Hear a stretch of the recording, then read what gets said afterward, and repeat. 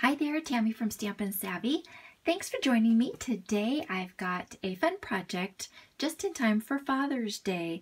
It's an origami inspired men's gift card holder that looks like a men's shirt. So you open it up and it has a slot here for the gift card and it's designed to sit upright. So let me show you this one. This is using the Tranquil Textures Designer Series paper. It's a new paper that just came out June 1st. There's the gift card holder. Fits right down in there, a spot for a sentiment and a place to sign. Fits right up underneath the collar. And then again, it just sits up like a card. Really simple, quick, easy, and fun to make. So let me show you how to do that. So what we're going to need is we are going to be using our Stampin' trimmer and a 6 by 12 inch piece of Designer Series paper. You're going to want to have a pencil and your bone folder, and then we're also going to need some glue dots and some snail adhesive. So glue dots, snail adhesive, and your bone folder. Okay, so the first thing we're going to do, and this is just my suggestion, is you've got a score blade and a cutting blade. And I was making some of these. I accidentally used my cutting blade, not once, but twice. So here's my tip, is for the sake of this project, go ahead and just take the cutting blade off. So if you look on your trimmer, there's a wide spot here at the bottom. If you just slide that onto there and then lift it up, I'm trying to do this backwards, so it should lift right off. It's curved onto this arm, so you want to lift it up this way, and then just take that off and set it to the side. That way, the only thing you'll have on here is your score blade, and you won't make the mistake that I did where I cut my paper instead of scored it. So, okay, we've got a 6 by 12 inch piece of paper. So what we're going to do is we're going to make our first score at 4.5 inches. And then we're going to come down and we're going to score at 1.5 inches. So the 4.5 and the 1.5 are on the short side, the 6-inch side. And maybe that's a little bit better. Actually, we'll work off of that side so that you can see that a little bit better. Okay, now we're going to rotate it, and on the long side, we're going to score at 4 inches, 5.25 inches, and then I'm going to come up here to 6.5, and that little mark that's right in between on the bar, that's 6.5. Okay, so let's do 6.5, and then we're going to come all the way to the end, and we're going to use the mark that's on the right side of our blade line, and we're going to mark it at 3/4 of an inch, and we're going to score that. Okay, now from the opposite end, so there's the 3/4 inch here, so from this end right here, what we're going to do is we are going to go ahead and going to line it up here, and we're going to mark it at the 2.5 inch. And all you need to do is just do a little tick mark there, and then just kind of follow that line down and be a tick mark there. And then what we're going to do is we're going to go from the outside tick mark to the score line that's right here. And we're going to do a diagonal line here. So from the tick mark to the score line, oops, here and here, line those up in the groove. Sorry, you won't have that problem. It's hitting my my video equipment here. Okay, and then we're going to do the same thing from this side. We're going to go from that tick mark to that score line there.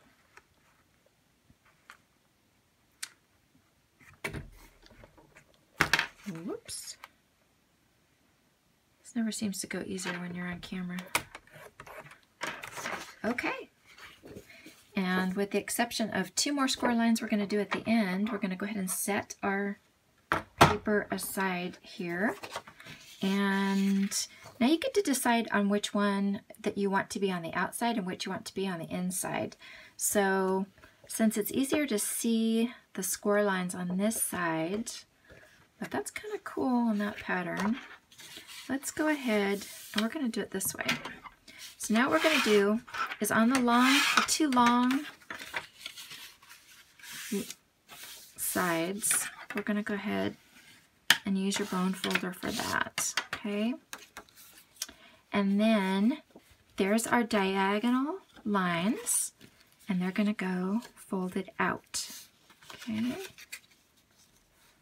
And because we did these, it just makes them really nice and easy. Because we did these on the trimmer, and I boo-booed, it just makes it nice and easy. Okay, now for the first, that's the 4-inch mark that we had made. It's going to go up.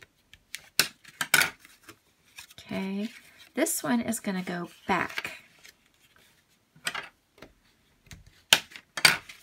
Flip it back over, and then that's going to go back towards you.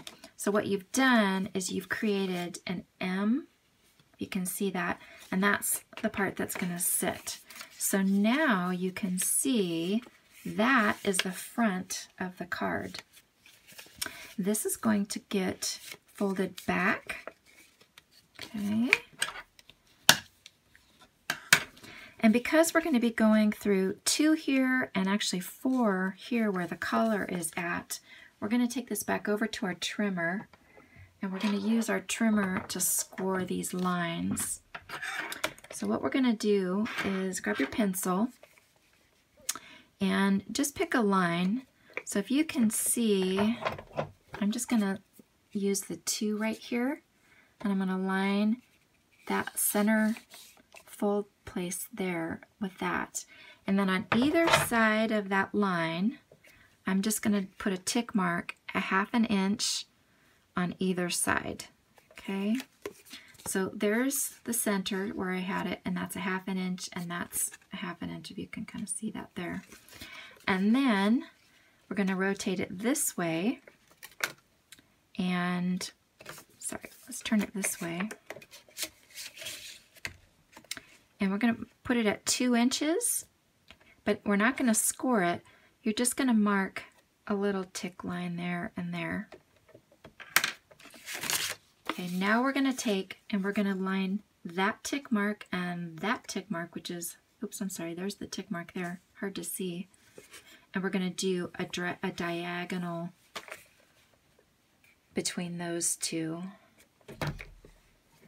And you kind of just do that a few times since we're going through so many layers.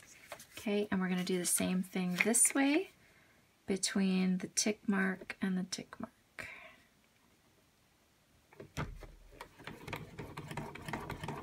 Okay, and then those are going to fold in. And voila! That's your collar right there. That's it.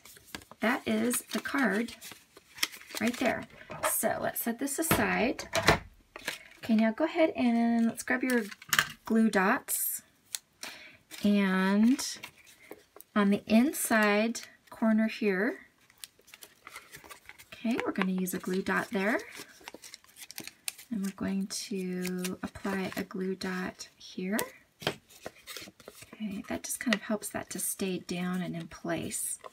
And then the front of the collar still is loose, okay?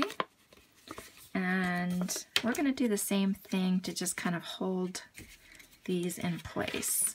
So kind of about there, we're going to put a glue dot. And here, we're going to put a glue dot, okay? So let me bring this one back in here, and I'll get the gift card out. So this is where the gift card is, and you don't need to glue any of this down because the folds will keep that in place, okay? And then to finish this off, what I've done is I have taken the largest oval from the Stitched Shapes framelit set, and I ran it through the Big Shot and cut a piece of Whisper White cardstock. And I am using the Treat Yourself. It's from the Picture Perfect birthday set. It's the Treat Yourself right here. And this is shaded spruce. So let's go ahead and just do a quick there. Set that aside.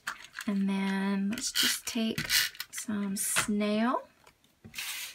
Okay. And that's just going to go right there in the center. Okay. Now, go ahead and fold it up and slide your front up underneath the collar, just like that. That's how it's going to sit. And now, if you've got a button box like I do, I keep assorted buttons. True Gentleman also has some buttons that you can use. So we're going to go ahead and use these. Bring your glue dots back in, and then starting at the top here, go ahead and put one at the top,